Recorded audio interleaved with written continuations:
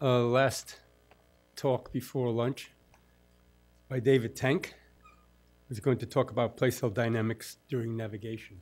Okay, great. I would like to echo what Neil said, that it's a great honor to be here in the celebration of Jim Ranck.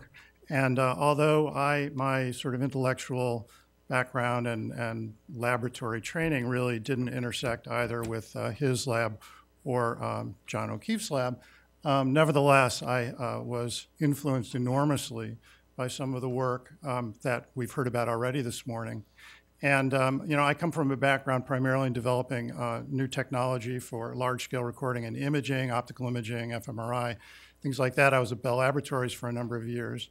And I went to Princeton in around 2000 and started to think about the possibility of doing some work in the head direction cell system. And so, it was both my colleagues and I at that time were enormously influenced by this fundamental work that's already been described, I guess first in '84 and then later in 1990, on head direction cells. And as shown here, they have the head direction cells in a sort of circular environment, a cylinder with a cue card, have a very, very stereotyped response property, namely they fire in this sort of head direction of as a function. They fire as a function of head direction in the environment, and they have this sort of triangular function, which is shown here in the bottom right as really one of the first examples of the quantification of this system. And we became interested in studying it from the point of view of an integrator, and we've heard about path integration before. I had actually worked in ocular motor system integrators, and I was interested in perhaps studying the head direction cell integrator, where the idea was it could integrate vestibular signals into a head direction signals, perhaps even in the absence of sensory visual stimuli, for example. And so thinking about that, my colleagues and I, and this was Anton Kabaz and Tom Edelman and Forrest Coleman, thought about building the following apparatus, which was an extension of earlier work on tethered insects that had been done primarily in Germany to the head-fixed rodent. And so in the early 2000s, we developed the first spherical treadmill for head-fixed rodents. And we first started thinking about applying it to the study of head direction cells. So the idea was that we were going to put this spherical treadmill that's shown over here, sort of an air-supported styrofoam ball, and the mouse was running at sort of the North Pole, and the head was fixed. And the idea was we were going to actually put that inside of one of these cylinders, the cylinder that you've seen in all the previous examples, and we were going to actually motorize the cylinder, motorize the head-fixed apparatus so that we could be in the driver's seat, so to speak, and study the head direction cell system with and without visual stimuli. And this is some of the work that we did at that time. This was Anton Kabaz's experiments. And so this is from basically microdrive or microelectrode recordings of head direction cells in the anterior dorsal nucleus of the thalamus. And on the left-hand side, you see sort of the traditional triangular firing field of head direction cell in the free case of it, sort of walking around in this circular environment with a cue card. And on the right, this was the response of the head-fixed animal as we were in the driver's seat rotating this apparatus back and forth relative to the cue card and then recording the properties, firing properties of that head direction cell.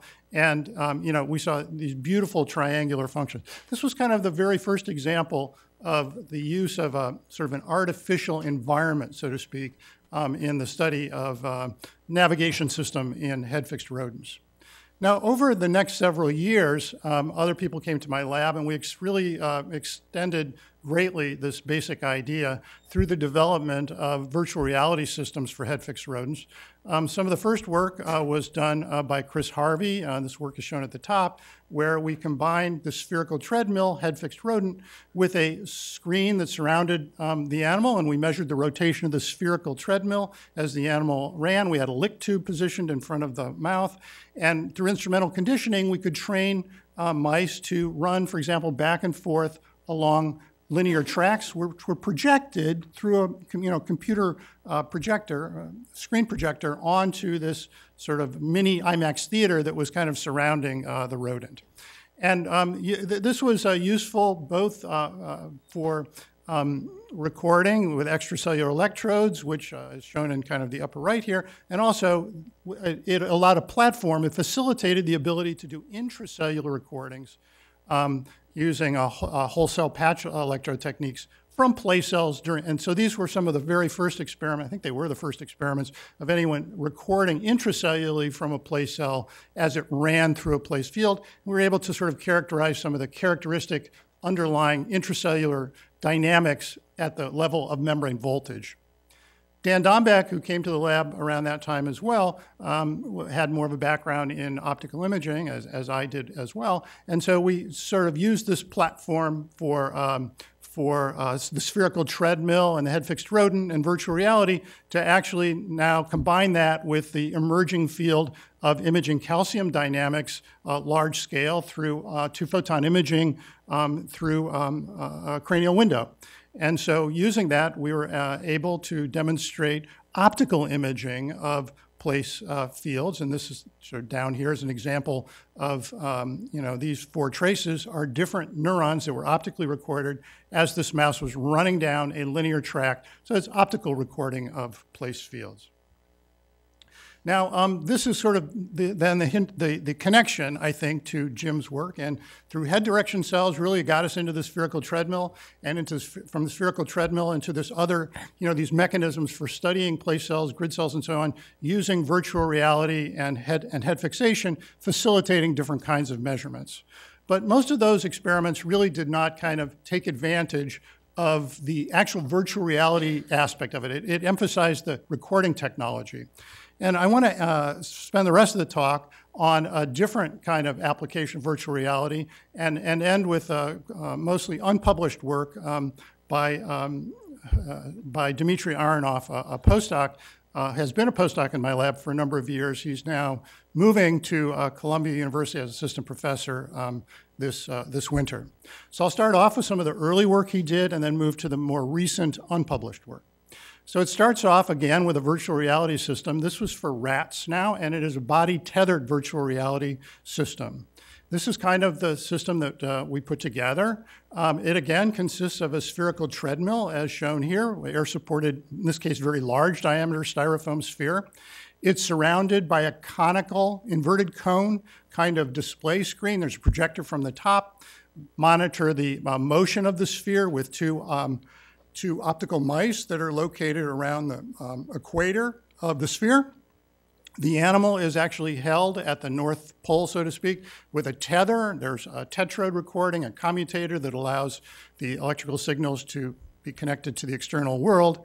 And then virtual environments were projected onto the screen surrounding the animal. So this is not a head-fixed preparation. This is what we call body-tethered virtual reality system. Using this system, Dmitry found it relatively straightforward to train the animals to do a number of tasks that have normally been done in real environments. So for example, a random foraging task where instead of sprinkling a little, chocolate drops around a real environment, Dmitry would train the rat to navigate to kind of invisible targets within this virtual environment, and if the animal did end up going into that zone, it would get a water reward through a tube which was located, again, within licking distance from the front of its mouth. Similar, there was a target pursuit task shown at the bottom. Now, then, of course, the question is, are the head direction cells and grid cells and place cells, are they actually active and engaged in some sense in this task? And so in a large group of recordings that Dmitry did, he showed, first of all, that there were place cells, that there were grid cells that, in fact, were from 2 or 3 different modules with different spacing that were observed or could be recorded in the medial entorhinal cortex during these sorts of virtual navigations. And also, as shown in the middle panel there, head direction cells shown in these polar plots look very similar to those recorded in a real environment. And border cells that we just heard about, more about from Neil, and also the traditional place cell. And so that was sort of our first inkling that these animals were really engaged in the virtual reality environment. But of course, I think all of us believe that the animal knows it's not in a real environment, it's in some weird apparatus, but it's, you know, just like when you play a video game, you know you're not really, you know, in the environment that you are, that the game is projecting, but, you know, so it wasn't so clear whether or not these cells would really respond in the same way. The system was engaged in some sense in the same way. And so this was an experiment that was really important for us, for our thinking, for the work I'm going to sort of end the talk with. This was an experiment where Dimitri changed the actual virtual environment projected onto this conical screen surrounding the animal, but changed it very, very slowly. Okay, so in fact, if there was, let's say, a square rectangular environment, you're now looking from the top in the top view, and here, very slowly, over a period of like 30 minutes, this virtual environment would rotate 360 degrees within the real world environment. So the animal could still see, you know, little cues from the projection system and so on. So the question is, you know, would the place cells and grid cells and so on, really, would they kind of lock to the real world, or would they lock to the virtual world?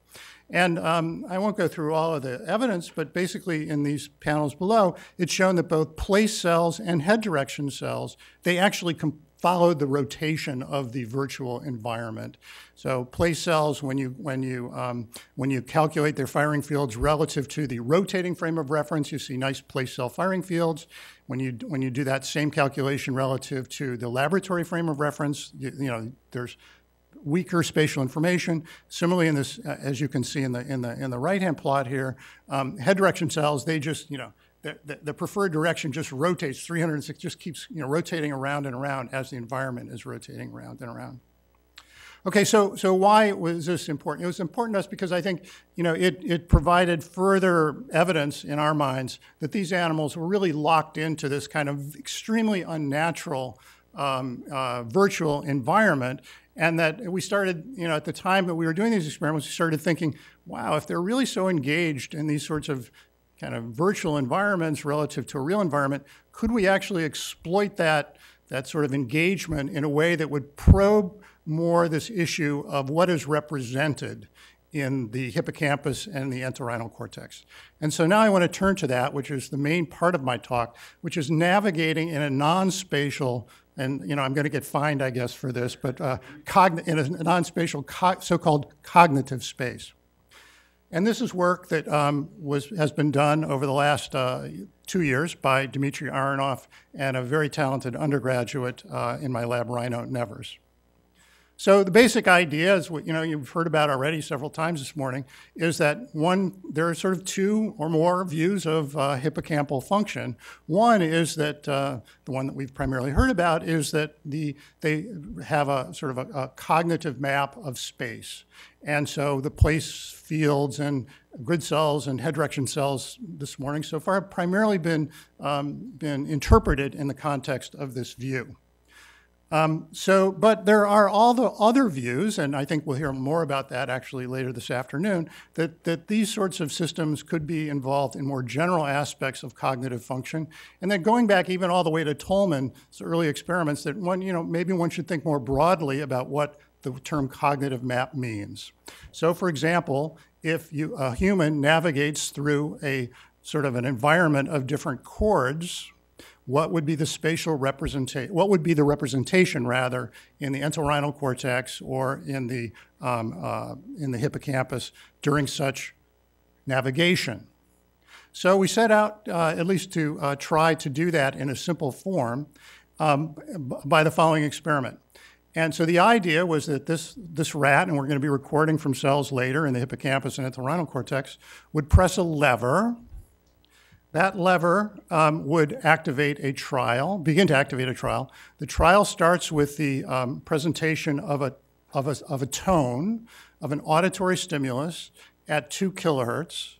And the longer that and here's a movie, by the way, of a rat doing this, and the longer that the rat presses the lever, the frequency of the tone increases. And the idea is that through instrumental conditioning, we were going to try to train the rat to, in some sense, navigate through this sensory space of auditory frequency to a target zone that's shown in green. And if it released the lever at that time, it would get a water reward. So that's the task. It's kind of a lever pressing. We think of it in this stage as kind of a one-dimensional navigation along a continuous sensory dimension. By the way, the sounds are presented on a logarithmic scale because that's, there's a lot of evidence that's the way that they're represented in the brain. Now, importantly, and the animal gets a reward if it does that successfully. Now, importantly, in the earliest experiments, they were done, as you see in this movie, and so the animal was sort of free to walk around in this apparatus. But in the rest of the work, and that I'm going to show, actually there was the animal was trained to stick its nose in a nose port and to press the lever. So there is no walking around in the environment during the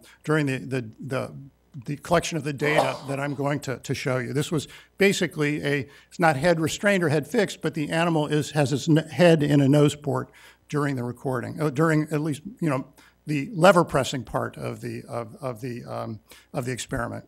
And importantly also, I should have mentioned this, the rate of change of frequency relative to the pressure put on the lever was changed on a trial-by-trial basis. That way, the total amount of time that it took for the animal to reach the reward zone would be different. In fact, it was varied over a factor of 2 in time. Okay, so this slide sort of shows the qualitatively and quantitatively the performance. And what's shown here is time along the horizontal axis and trial along the vertical axis. And each blue dot represents a measurement of the frequency of the sound stimulus when the lever was released, okay? And on the left, it's plotted as a function of frequency on a log scale, and on the right, it's plotted as a function of time. And the yellow, by the way, represents, the yellow highlighting really represents kind of being in the correct reward zone. And so, as you can see, in the histogram in the upper left, there's a very tight distribution of lever releases at the frequency where the animal is just entering the reward zone. Whereas if you look at this as a function of time, actually the distribution is much broader. Across animals and across experiments.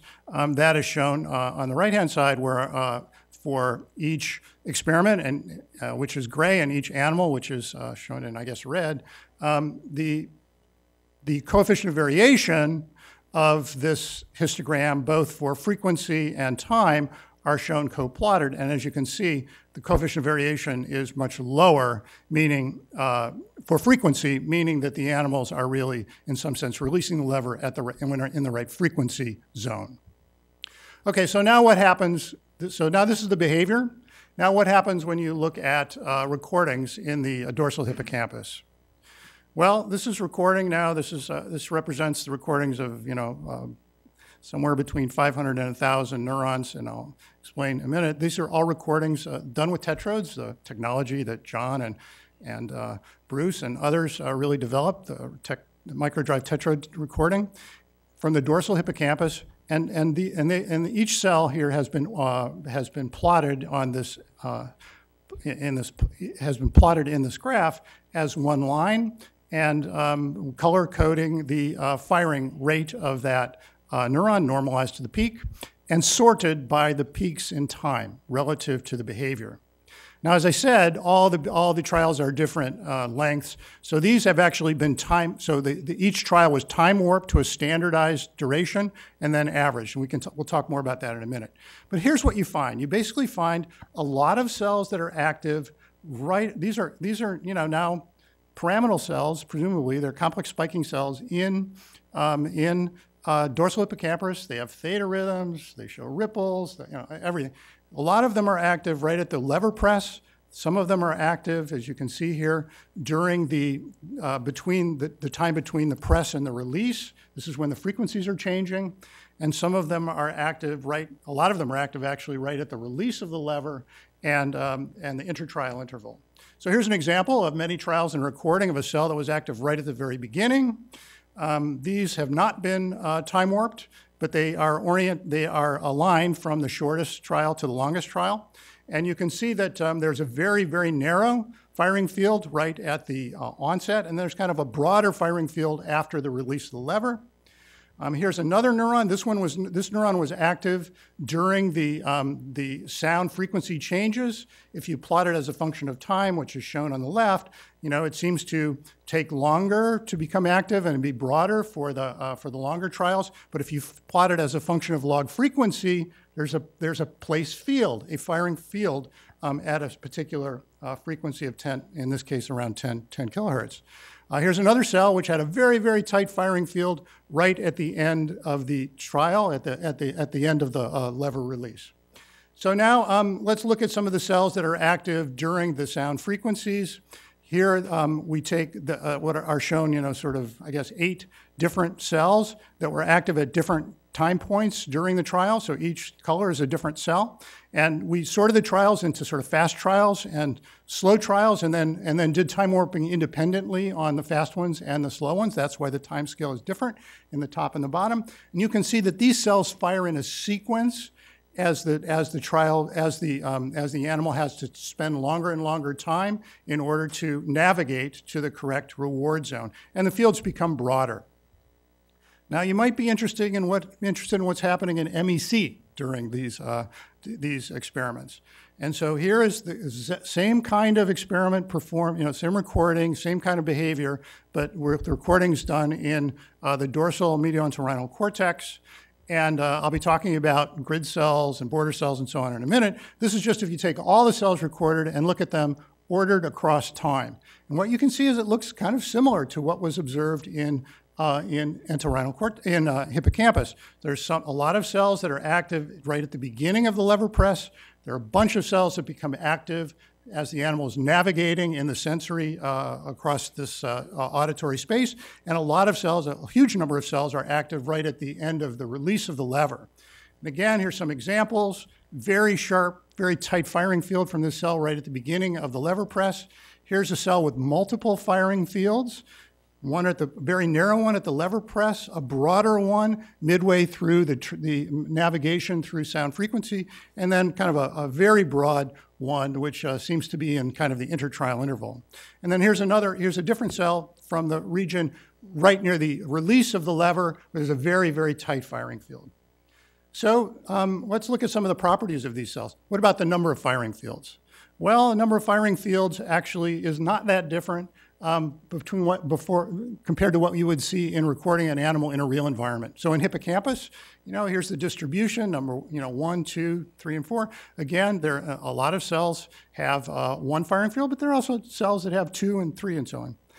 In MEC, kind of like what you see in real environments, they typically have more firing fields in these in this sort of non-spatial cognitive type navigation task.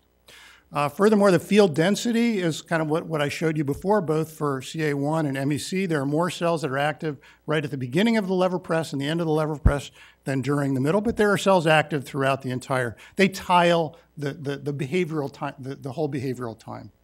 And I think, as you've seen in many of the examples, the field widths are very narrow at the lever press. They're wider between the levers, press and release, and again, narrow during the release. So the next question is, is this really navigation, or are they just responding to sound? So if you record for these cells and you just look at the, you do the experiment the traditional way that I just described, but you then actually record from these same cells during passive playback of trials. So the animal is hearing the same frequency progressions and so on, and then the question is, does it respond to those frequencies? The answer is no. Okay, and measured, we did a sort of mutual information measure between firing rate and either the information rate, the mutual information between the firing rate and the sensory stimulus, both for the case of active and passive, active navigation and passive playback. And as you can see by all the red dots, they really only carry sort of information about the active task. And, basically what you will find is that, if you look at the cumulative distribution, it's very obvious there's just a dramatic separation between the blue which are passive, and the red, which are active. We also looked at a case where, by the way, the auditory stimulus predicted when a reward would come, but the animal didn't actually have to do anything to produce that reward. And in that case, it was an intermediate level of representation of the sensory information. Now, one thing you might want to know is, how do these cells relate to place cells? And so Dimitri did a number of experiments where he recorded from these neurons and then recorded from the same neurons, just took them off the virtual reality system, or this lever-pressing sort of virtual reality system, into a real arena. And so here's an example of a cell which had a place cell, which was recorded in the hippocampus, which had an acoustic place field, but it had no spatial field in the real environment. Here's a neuron with the opposite, right? It had a beautiful place field in the real environment, but it had no response in the acoustic environment. Here's one that had both. It actually shows sort of, one beautiful place field in the acoustic environment as well as the real environment. And here's one that had, here's a cell that had neither. And so if you look across the whole distribution and look at information rate about either sensory acoustic stimulus space or real space, they fall into these quadrants where the red ones have more information about acoustic environment, or rather about spatial environment, and the blue more information about acoustic environment. And if you look at, as shown in the upper right here, sort of the distributions, 23% of the cells that were recorded had acoustic fields but no spatial field. 8% had both. This is the total. This is the number of cells, and then let's say 24 had spatial but no acoustic. Anyway, if you actually look closely at this, it seems close to independent draws with replacement that Bruce was talking about, but not exactly. There are basically too few with both fields and too many with one or the other. So there's some kind of separation relative to independent draws. Now, what about grid cells? So, well, here's an example. This is a recording of a grid cell in the real environment, and that same cell during this sensory navigation task. You can see that there are multiple fields and so on. These two cells in the upper left were recorded, they're from the same module, and they were recorded at approximately the same time. You can see that one has beautiful fields in the acoustic task and the other doesn't, which is kind of an interesting observation. Border cells also have firing fields in this acoustic navigation task, and we looked at other non-spatial cells as well. Okay, so I'm just going to end here with one other thing, and that is that we are now trying, one of the natural questions is, I should have mentioned this, do these grid cells, do these multiple fields really correspond to sort of a trajectory through a hexagonal lattice, right? And as my colleague Ela Feed and I and Sam Llewellyn, who's here, showed, this is sort of true for the way grid cells respond navigating down linear tracks in real environments. The question is, does that occur in these virtual environments? We don't know the answer to that. But I just want to end by, we're still looking at that. But I do want to mention that the final thing we're trying to do is actually get this navigation task working in 2 dimensions. Okay, and so I just want to mention that this is work done by this undergraduate Rhino Nevers, and what he's done is actually train rats to actually navigate in a 2D space of loudness and sound frequency from initial positions around the perimeter of the square into that green reward zone. Does so by navigating using a 2-dimensional joystick and move in 2 directions. Here's a video of a rat actually navigating in this 2D space. You can see this. This is where it's actually moving in the sensory space. So it moved from up here, down it actually misses the zone and then moves back and navigates over to the reward zone. And you can look at these, and you really, if you look at the trajectories, you can see that the animal is actually navigating to these reward zones. So that's where we stand now, and we're currently doing recordings to see what place cells and grid cells and head direction cells look like in this 2D environment. We don't have the answer to that yet. So to conclude, I just want to say that these experiments seem to suggest that CA1 firing fields can represent an arbitrary non-spatial coordinate, and the cells seem to be repurposed between spatial and non-spatial tasks. And I want to say, of course, that this work really is just adding to the large body of evidence being produced by a number of other labs, including those you'll hear from later today, on the representation of non-spatial dimensions in the hippocampus and MEC, including time, social space, and visual space. And with that, I just want to end with kind of, what is that? What do you think about when you think about this at this point? So, look, I don't know the answer, but what we try to think is in the same way that one thought about the hippocampus as producing a sort of cognitive map for navigation in a spatial environment, maybe in abstract, non-spatial domains, there's kind of a manifold of activity that exists in the hippocampus and the MEC, and that behaviors actually correspond to parametric sort of time trajectories along this manifold. But exactly what you see and how it represents the environment, it could be space, it could be time, it could be frequency. It depends on the behavioral relevant variables that went into the creation of that manifold. Of course, that's just a conjecture, but it's kind of the way that we have been thinking. And with that, I'll end. Thank you.